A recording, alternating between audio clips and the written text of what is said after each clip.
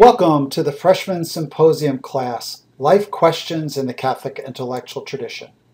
I'm Michael Galligan-Stierle. I'm the president of the Association of Catholic Colleges and Universities in Washington, D.C., and I am your guest lecturer for this PowerPoint presentation.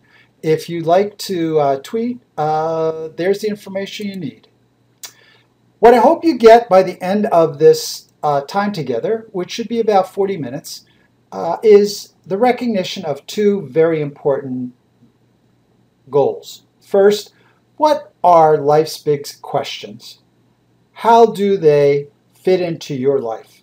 And secondly, how can the Catholic intellectual tradition or wisdom from the ages help you answer your own personal questions that you are encountering?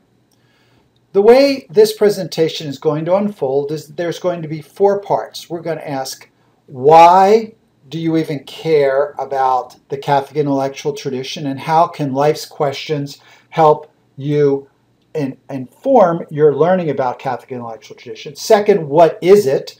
Third, how can you use it? And fourth, who are the people that are using it right now in the United States? You've decided to come to college. You have chosen to learn an academic area and also, during your time in school, examine life. Socrates says the unexamined life is not worth living. You've chosen to come at life differently. You are looking to make your life better, more fulfilled by learning and by forming good habits that will help you live a happier life. Simon Sinek, who does a series of TED Talks, and you can easily find that by going to your Google machine, says that the most important way to be grounded and live a happy life and succeed in business is by knowing your personal why. Why do you get up in the morning? Why do you love who you love? Why do you care about what you care about? He calls it the golden circle, and he says it's the simplest idea in the world. That is, why, how, what, and who help to frame and shape how we proceed in life.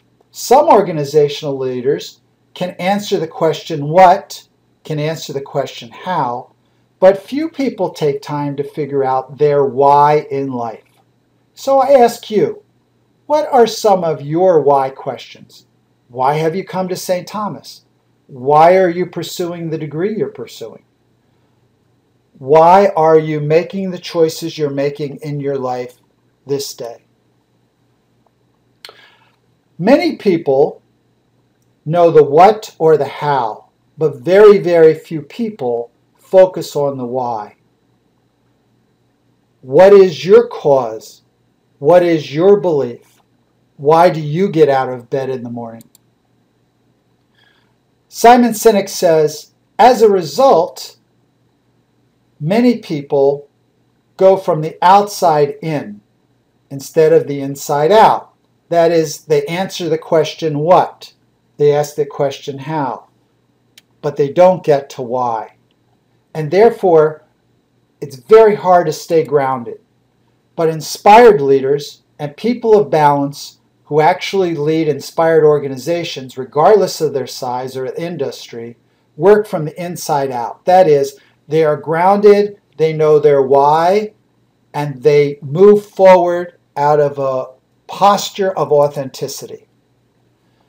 You can see by the diagram on the screen that it's important to know how you are going to proceed by good study habits, by having a good cohort of friends, by time managing well. Very important. As it's going to be important to be successful on what it is you're going to study. What are you going to do when you graduate? But these are questions that will unfold over your lifetime. Just as important is, why are you proceeding the way you're proceeding? Why do you want to be here? Who do you love? And what is your purpose in life? Sharon Dulles Parks has written a book called Big Questions, Worthy Dreams. In that, she says young adults today, to have a meaningful and satisfying life, need to ask, who am I? What is my purpose in life? Why do I exist? How do I want to live my life? And she says the best way for young adults to answer these questions is to ask their mentors. Mentors that they will meet during the college years, during the young adult years. Some of them will be college professors. Some of them will be upper class students. Some of those will be your roommates. Some of those will be the people that you love. Some will be family. These mentors in your life will help you answer your big questions and help you shape your worthy dream. In addition to these mentors, there's also a large body of information that exists. Might I call it wisdom literature that's been written for the last 2,000 years by people who had the same questions you had. They are people that have been part of the Catholic Church community. They have searched through questions like you have and lived a life like you are now living, and they have written either books, papers, or they have created art that captures for them some of the same answers to questions you have found in your life. There are others who have also put together answers to these significant questions. Questions like, what is good? What is true? What is beautiful? These three questions are not questions that come from the Christian, Catholic, or religious community, regardless of the denomination or faith belief system. These three questions are what are called transcendental values: the good, the true, the beautiful. These questions that you see on the screen precede the birth of Jesus. That is, they were part of what was called pre-Socratic philosophy. In short, they are not religious concepts. Rather, they are human concepts that the Catholic Church and others of religious beliefs have come to believe to be helpful in finding a meaningful life. By having good answers to these three questions, people can become centered, they can become their best selves, they can be in love relations more easily, they can be more successful in the marketplace. In today's culture, these values, true, good, and beautiful, are not held up in as high esteem as they once were. And there are many people in today's society, both religious people and those not of religion, who choose not to do the good, the true, or the beautiful, but instead choose spin, utility, and personal preference. What do I mean? Well, sometimes you really want the truth, and you read a newspaper, or you listen to news, or you listen to someone tell a story like a parent or a grandparent or a godparent, and you know full well that they are not giving you the truth. They are spinning the facts to be pointed in a direction of their preference. This does not enable a person to be grounded and whole and authentic. And so with the good, all of us need to discover what is the good life? How should you treat other people? What is the ethical choice to make? And when people do that, they live a more fulfilled life. In today's world, people aren't as convicted and committed to the good as they are to the utility or the use of another person. That is, they don't want to really focus on what's the best for that other person, but rather, how could this person be useful to me, or how could they be of utility in my relations with them or in society, rather than being of worth on their own, instead of simply being a cog in a machine. And lastly, all of us have had an experience somewhere in our life by listening to music, seeing a piece of art, watching a sunset, communing with nature, being involved in an athletic competition where the beautiful, the majestic, the special is enriching to watch and behold. That experience of the beautiful is a transcendental value. This is very different than what is sometimes identified in today's world as a personal preference. That is, well, you may think that, but I think this.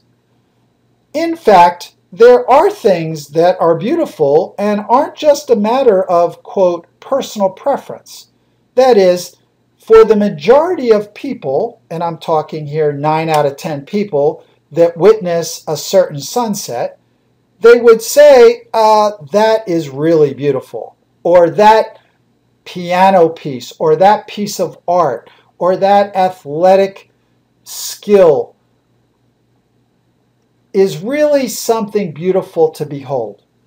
And so these transcendental values help guide a person's life going forward. So why would you as a student beginning at St. Thomas University want to ask a question like why at this early stage in your first 3-4 weeks of school? Because getting a good answer to why are you here, what is your mission, what is the direction you're heading, why do you love, who cares about you, what is good, what is true, what is beautiful. Learning how to ask these very important questions will set a path for your life that will lead to enrichment and success. Next, we focused on what. What is the Catholic intellectual tradition, and how can it help you answer life's questions? The best way to understand this is to pull apart the three words, Catholic, intellectual, and tradition, and treat them separately. And so I'm going to quickly summarize these 3 items to help you better grasp what we mean by the Catholic intellectual tradition. So first, what does it mean to be Catholic? Well, first and foremost, a Catholic is a person who follows the way of Jesus, and lives that way of Jesus in a certain mindset or pattern as compared to other Christians who are also following Jesus, living, copying, emulating his life in a little different direction. For Catholics, we value 3 things very, very highly in the Christian life.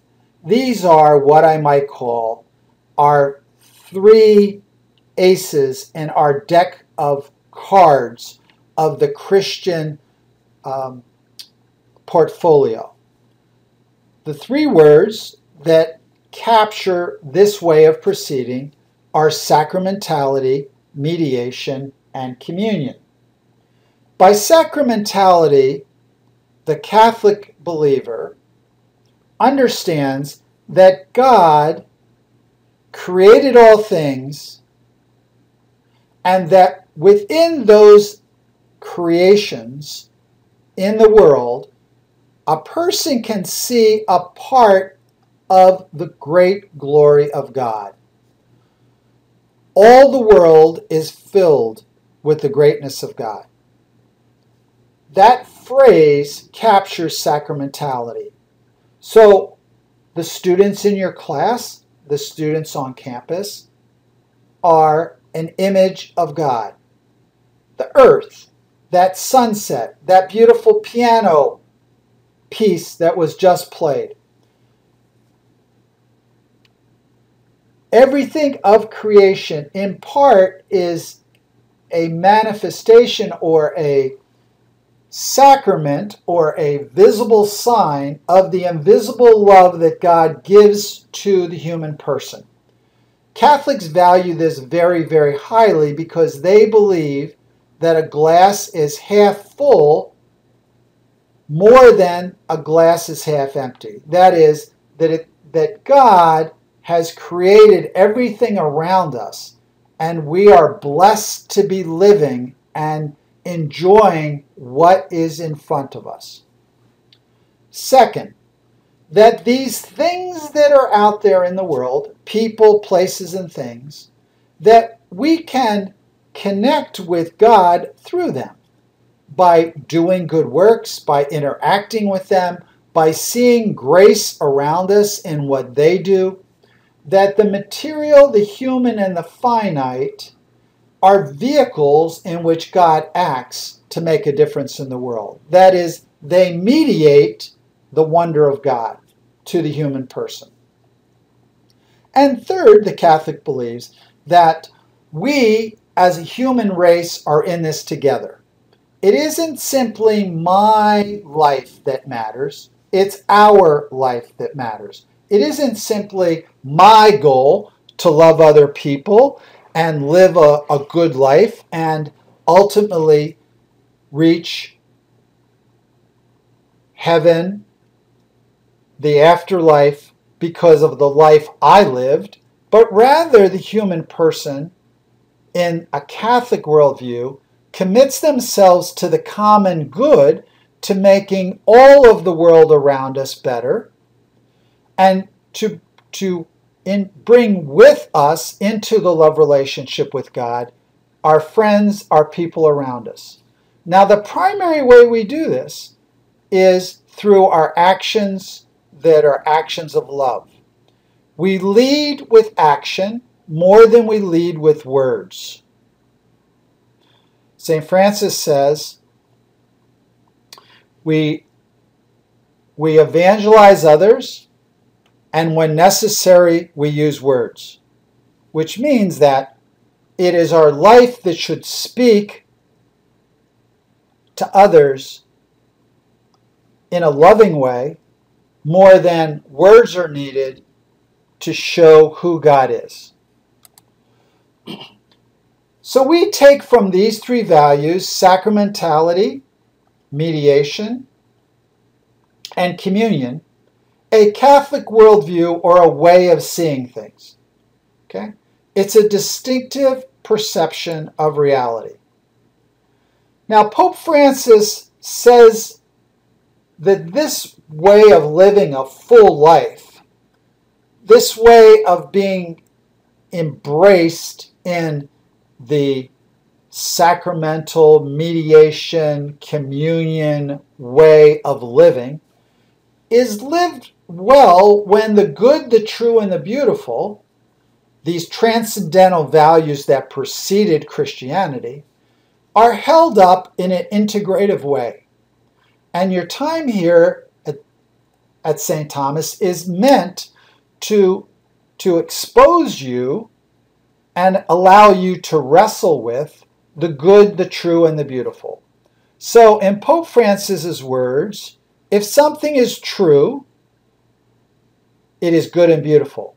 If it is beautiful, then it is also good and true. And if it is good, life-giving, then it is true and it is beautiful. And together, these elements enable us, you and me, and Pope Francis, to grow and to love life. Even when we may not be well, even when things aren't going our way, that there are problems. Because we know in the midst of the good, the true, and the beautiful, in a Catholic worldview, God is present and alive and will carry us forward. Second, to be intellectual. That is, you have chosen to be at a university. And in the words of John Henry Cardinal Newman, who helped Catholic universities understand their goal in life, he calls the university a place where inquiry is pushed forward and discoveries verified and perfected. And listen to this next phrase.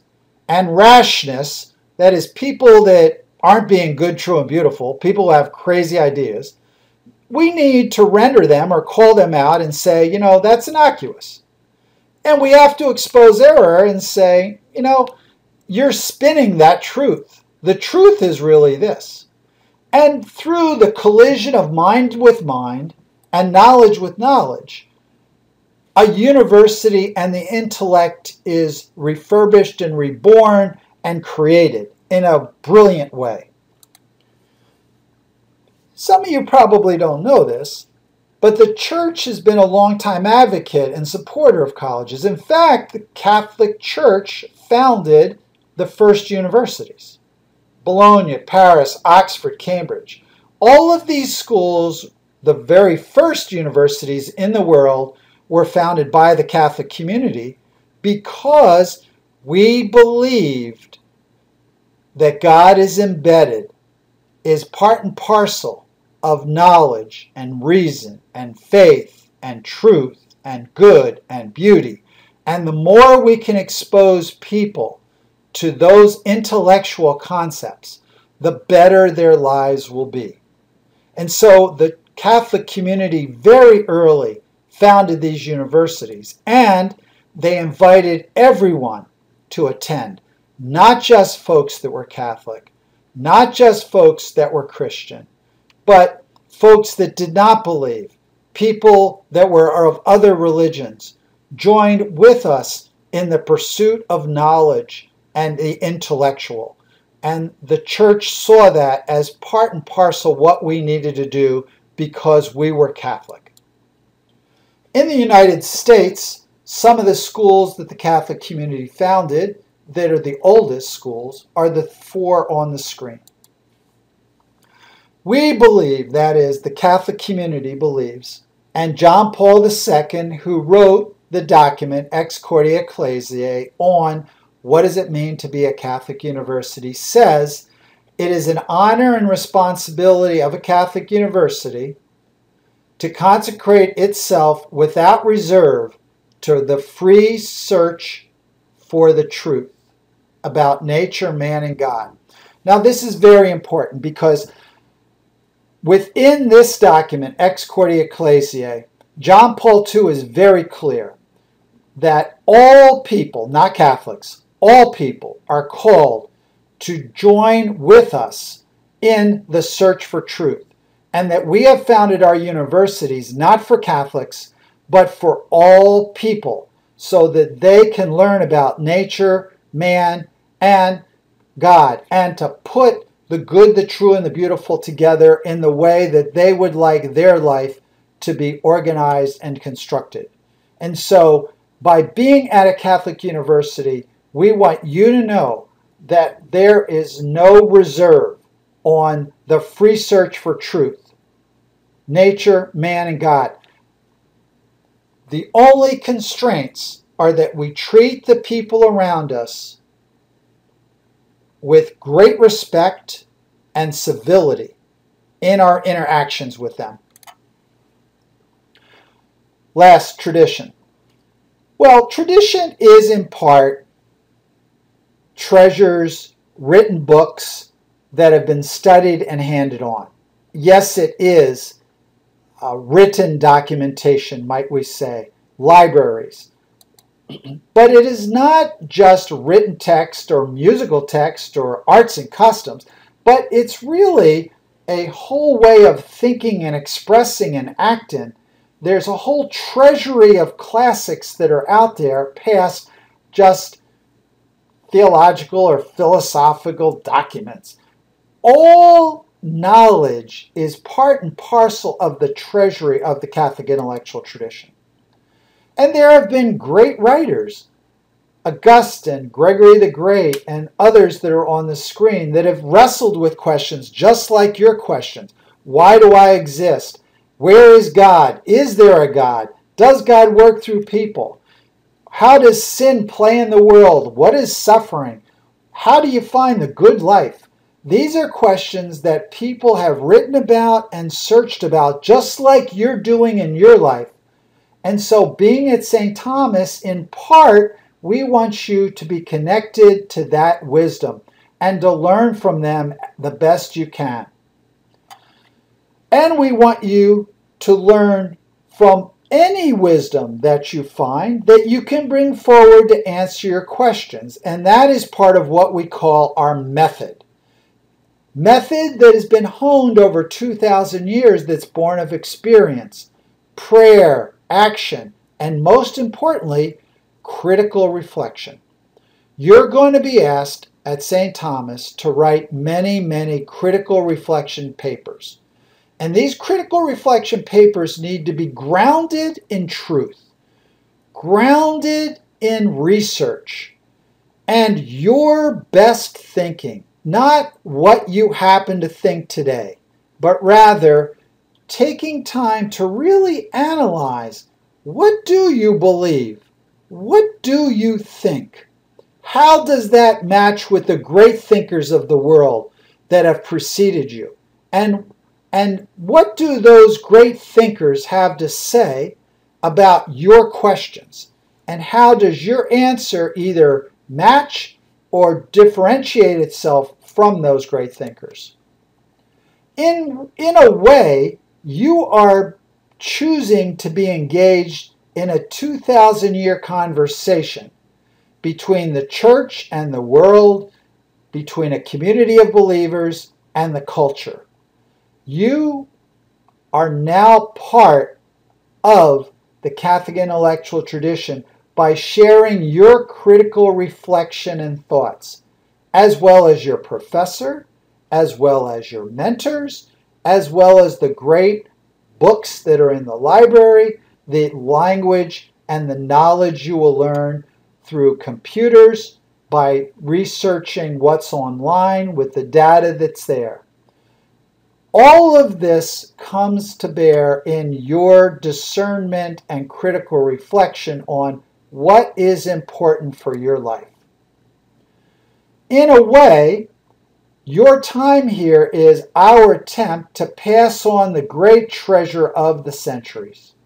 That is, a Catholic university serves as the steward of this ongoing conversation, and we commit ourselves with you and the next generation to advance knowledge through readings and texts.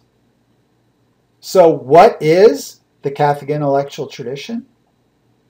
It's in part great writers. It's in part a great method. It is in part a conversation. And you are now part of that conversation.